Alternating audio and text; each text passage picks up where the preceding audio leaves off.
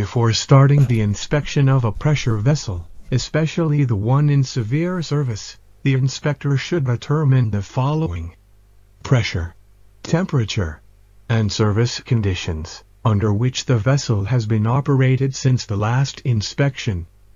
The inspector should also confer with operations to determine whether there have been any abnormal operating conditions or disturbances such as excessive pressures or temperatures. In addition, he should be aware of equipment construction details including materials of construction, the presence of internal attachments, and weld details. This data may offer valuable clues to the type and location of corrosion and other forms of damages that may have occurred, such as scaling, bulging, and warping.